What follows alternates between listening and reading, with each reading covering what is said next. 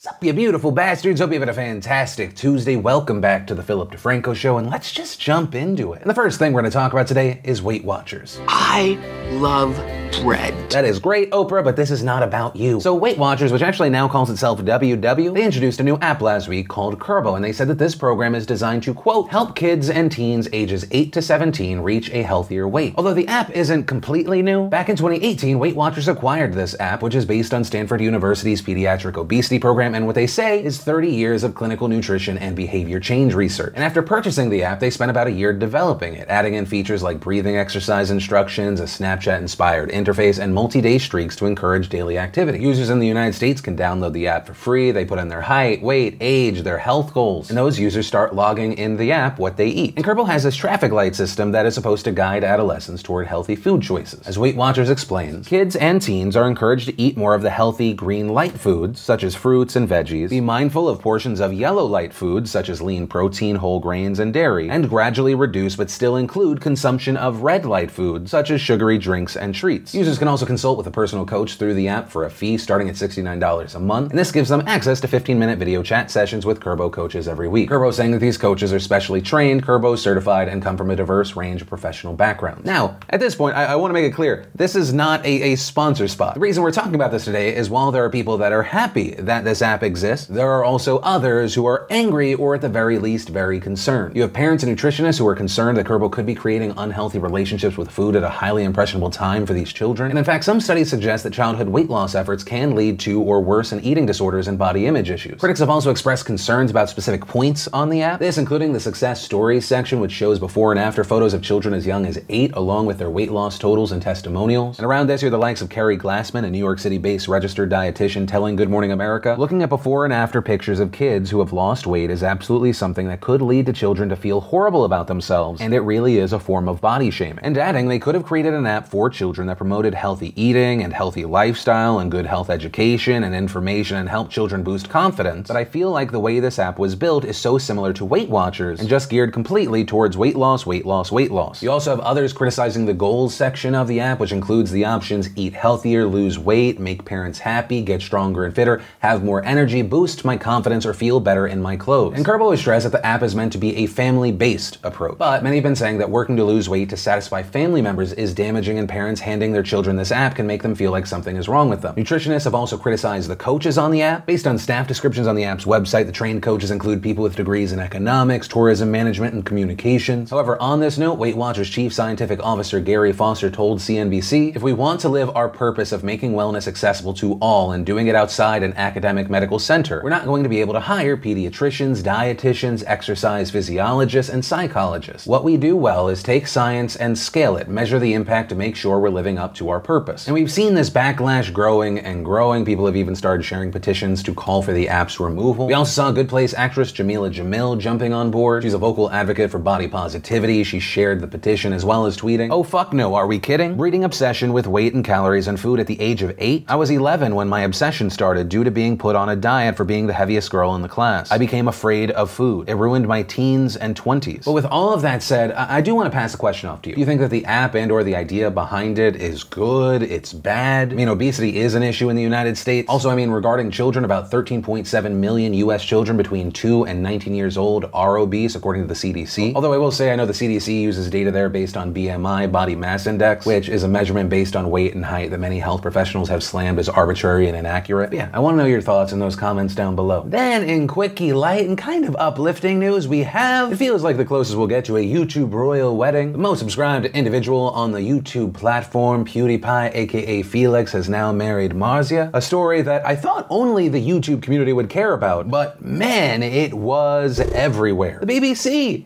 even reported on it, although they decided at the end of it to just mention all of his past controversies. Because, you know, of course they did. I'm really only gonna say 2 things regarding this story. 1, congratulations to the happy couple. Although, is it really a YouTuber wedding if you didn't emotionally exploit your young audience and get them to pay $50 for a shitty live stream of it? And by it, I mean a bullshit affair that in no way was actually legal and is just show. Okay, I'm done being petty. And 2, as a wedding present to Felix, I will spread the fake news that his old series Last Week I Asked You came before yesterday I asked you. I won't actually do that. That was a bad joke. Anyway, moving on. Congratulations. But from that, I want to share some stuff I love today in Awesome, brought to you by nordvpn.com/Phil. And VPNs, if you don't know, much like a firewall protects your data on your computer, VPNs protect it online. And it's something that's important to have, yes, on your home Wi-Fi, your work Wi-Fi, but also especially if you're traveling or just out in public, right? Especially airport, hotel, just coffee shop Wi-Fi. You never know who's going to have access to your information. And so I kind of think of NordVPN as like my digital condom, right? Because you have to be careful when you're giving it up. And I'm talking about your info, right? Because part of the issue isn't just that one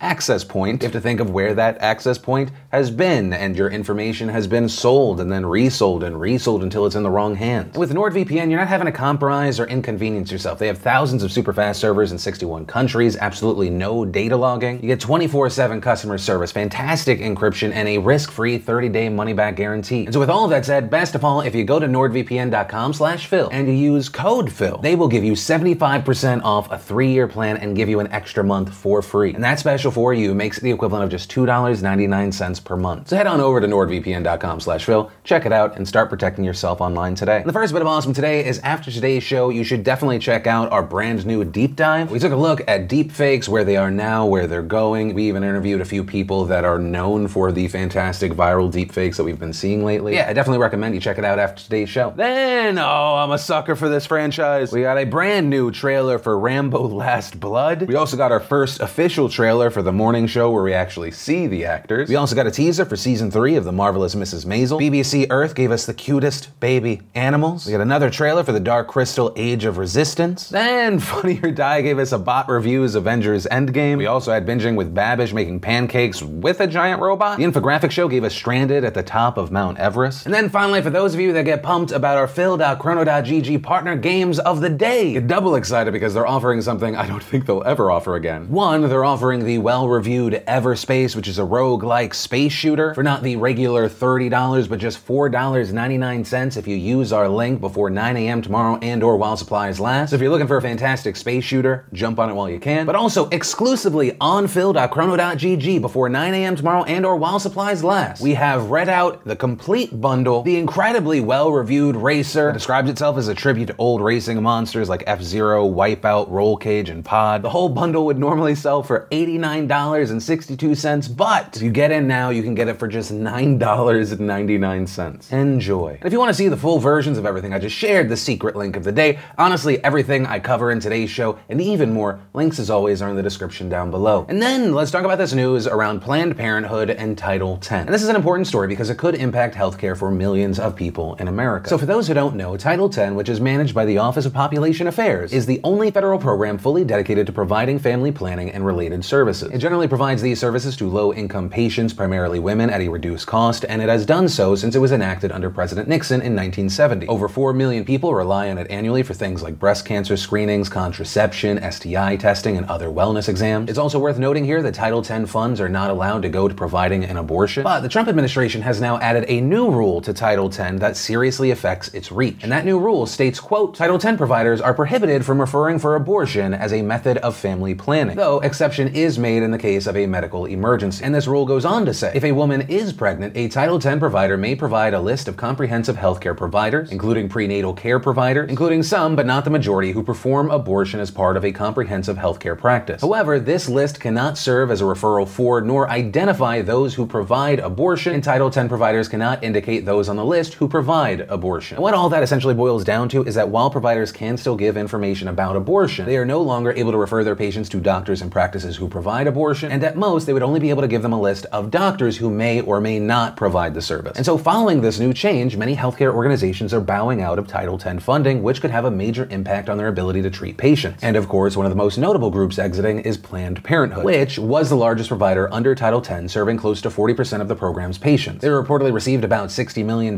from the program each year. In some states, Planned Parenthood is the only recipient of Title 10 funding, or is far and away the largest. But even though they are voluntarily losing that federal money, they still plan to stay open. And in a statement yesterday, Planned Parenthood's acting president, Alexis McGill Johnson, said, I want our patients to know while the Trump administration may have given up on you, Planned Parenthood never will. Our doors are open today, and our doors will be open tomorrow. And adding, our patients come to us because they expect the best information and healthcare available, and we have a commitment to provide that to them. But the gag rule would make it impossible for us to uphold that commitment. At Planned Parenthood, we refuse to cower to the Trump-Pence administration. We will not be bullied into withholding abortion information from our patients. Our patients deserve to make their own healthcare decisions, not to be forced to have Donald Trump or Mike Pence make those decisions for them. And so with all of that, of course, there's the question, well, what does this mean for Planned Parenthood to stay open without Title X funding? Well, likely they're going to have to operate with funding from other sources, which could be a huge strain on the group. It also could result in higher out-of-pocket payments for patients, also possibly longer waits for appointments as facilities could end up having fewer employees. And of course, the key thing here is Planned Parenthood is not the only organization withdrawing from Title X. Both Maine Family Planning and the Vermont Department of Health have announced their exit from the program. Maine Family Planning saying if they stayed in Title X, it would fundamentally compromise the relationship our patients have with us as trusted providers of this most personal and private healthcare, and adding it is simply wrong to deny patients accurate information about and access to abortion care. And it's very possible that other states could soon follow. While they have not officially dropped out of Title X yet, states like Maryland, Washington, Hawaii, Oregon, Illinois, and New York have already threatened to do so. Now, of course, with all this didn't come out of nowhere. There are also people that are happy to see Planned Parenthood not getting this money. As far as the reasoning, I mean, it's kind of summarized in a White House statement that argue that this new proposed rule would not cut funds from the Title X program. Instead, it would ensure that taxpayers do not indirectly fund abortion. Right, and so the mindset there is that while that money is not directly going to pay for an abortion, it does help fund an organization that is involved in that process, even if the money is used elsewhere in the organization, because it's still the organization. Now, as far as what's next, Planned Parenthood and the American Medical Association have filed suits to block the rule, and it'll be interesting to see what happens there. Back in July, district courts did take their side, but the Ninth Circuit Court of Appeals allowed it to go into effect. And so with that said, the case is still ongoing. There is an oral argument in the Ninth Circuit Court scheduled for September 23rd. Also, the House of Representatives have passed a spending bill with language that would block the rule, but of course, that is going to still require Senate approval, and then the president, or unless you have a veto-proof vote. But ultimately, that is where we are with this story as of right now. It'll be interesting to see what we see other states do, what happens in the court. Of course, very interested to know your thoughts on this. And then let's talk about the Amazon fire, and not that one, although very reasonably priced. What we're talking about today, though, is something far more serious. It's also the reason that you may have seen Pray for Amazonia trending on Twitter. Over the last few weeks, fires have been destroying huge parts of the Amazon. And if you didn't know that this was happening, you are not alone. Tons of people tweeting this morning that they were just learning that the Amazon had been burning for weeks. Others pointing out the lack of media coverage around the fire. Some also criticizing Brazilian President Jair Bolsonaro for not doing anything to stop the fires. And understand, despite the fact that there has been so little media coverage, these fires are a huge deal. Right now, there are numerous fires in multiple states that are basically burning down the Amazon rainforest totally unchecked. Last week, NASA released satellite images of just a massive smoke layer covering a huge part of the forest, with one NASA researcher telling reporters that the smoke layer spanned about 1.2 million square miles, which I know that's just a huge number, so to give you a little bit of context, that's about 1/3 of the entire United States. The smoke from these fires has also continued to spread, endangering the health of people and animals living in the area, according to local reports, with the smoke getting so bad in some areas that about 2 weeks ago, the state of Amazonas declared a state of emergency. And just yesterday, people in Sao Paulo, which is all the way on the other side of the country, were sharing pictures of the sky turning black in the middle of the afternoon, which some scientists have attributed to the smoke from the Amazon fires. Now, as far as what started these fires, numerous experts have said that these fires are caused by humans, and we know this for a few reasons. Well, first of all, the Amazon rainforest is comparatively fire resistant because it is so wet and humid. I mean, it is a rainforest after all. And while there are often fires this time of year, they are usually caused by extreme drought. But despite the fact there haven't really been any extreme weather events there that could cause this many fires, fire outbreaks still rose by 70% this year compared to 2018. And secondly, fire is actually used in the Amazon as an agricultural technique called slash and burn to clear land for planting crops. And notably here, slash and burn is also one of the major techniques used in the Amazon for illegal deforestation. And since Bolsonaro took office back in January, deforestation has rapidly increased. And in fact, according to satellite data from the Brazilian National Institute for Space Research, deforestation in the Amazon increased by around 245% in July of 2019. Right, and that's just from comparing it to last year, July of 2018. And according to The Guardian, that is the same as destroying 3 football fields worth of forest every minute. That is huge. Now, despite the fact that the data came from satellite images, Bolsonaro has described it as fake news. After the INPE reported those numbers, Bolsonaro fired the head of that agency and told reporters, quote, "The numbers, as I understand it, were released with the objective of harming the name of Brazil and its government." But as many others have pointed out, Bolsonaro campaigned on opening the Amazon to resource extraction. And since taking office, he has made it a key component of his his economic policy. Until Bolsonaro's election win, protecting the Amazon has been at the core of Brazilian environmental policy for the last 2 decades. But now, also with the help of powerful lobbyists, he has rolled back environmental protections, ratcheted up access to mining and agriculture by clearing huge sections of forests. Notably, many of the areas that Bolsonaro has opened up to agriculture, mining, are protected indigenous lands, which Bolsonaro has said are too big for the number of people who live there. According to reports, more than 800,000 indigenous people live in 450 demarcated territories, which cover about 12% of land across the country. Most of those territories are in the Amazon region, some are entirely isolated. And reportedly, this strategy has endangered both the indigenous populations and the forest itself, especially as it is widely believed among experts and scientists that protecting indigenous lands is one of the best strategies to conserve forests. And this is especially important for the Amazon because the Amazon basin is absolutely critical to stabilizing the global climate. The entire basin spans about 3 million square miles, and it includes 40% of the world's tropical forest, 20% of its freshwater, and it produces 20% of the air we breathe. It also has many keystone ecosystems which are crucial to global biodiversity. Right, the importance of the Amazon really shouldn't be understated. And around 60% of this forest is in Brazil, which is a country where a number of the top officials in the government do not believe that climate change is real, and who are convinced that any criticism that Bolsonaro's policies are harming the environment just come from civil society groups and foreign governments that are trying to sabotage the administration. I mean, hell, just last week, just so you understand the mindset, when asked by a reporter whether Brazil can grow more food and protect the environment at the same time, Bolsonaro responded, "It's enough to eat a little less. You talk about environmental pollution. It's enough to poop every other day. That will be better for the whole world." That is the guy in charge. That